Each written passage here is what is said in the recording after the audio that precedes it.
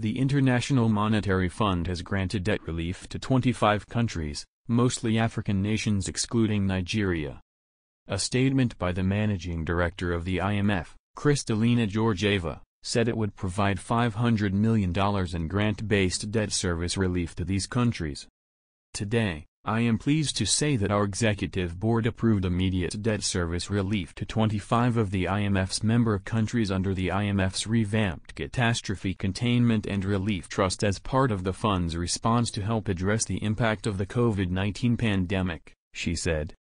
It listed the beneficiaries as Afghanistan, Benin, Burkina Faso, Central African Republic, Chad, Comoros, Congo, DR, the Gambia, Guinea, Guinea-Bissau, Haiti, Liberia, Madagascar, Malawi, Mali, Mozambique, Nepal, Niger, Rwanda, São Tomé and Príncipe, Sierra Leone, Solomon Islands, Tajikistan, Togo, and Yemen.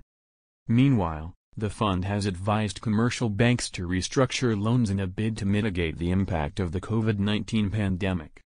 According to a report entitled Maintaining Banking System Safety Amid the COVID-19 Crisis, IMF Director of the Monetary and Capital Markets Department, Tobias Adrian, called for the restructuring of loans extended to sectors that were adversely affected by the pandemic.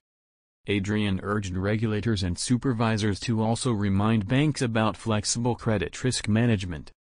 The IMF official also advised that banks should not hide their losses. Banks, investors, shareholders and even taxpayers have to bear the losses. Transparency helps prepare all stakeholders. Surprises only worsen their response, as was proven during the 2008 crisis. Addressing the need to help businesses and individuals affected by COVID-19, Adrian said the IMF would help to rebuild distressed banks. He said, "The IMF has deep experience in helping countries rebuild distressed banking systems through its technical assistance programs, and will stand ready to help." The coronavirus pandemic is a different kind of shock.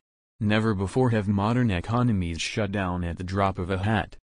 From one week to the next, many workers lost their jobs and paychecks. Restaurants, hotels, and airplanes all emptied. And consumers and businesses now face steep losses in income, and potentially widespread bankruptcies. Adrian warned against a change of banking rules during the crisis. Noting that banks should be given time to meet rules if they fall short, he urged the banks to maintain ongoing operations.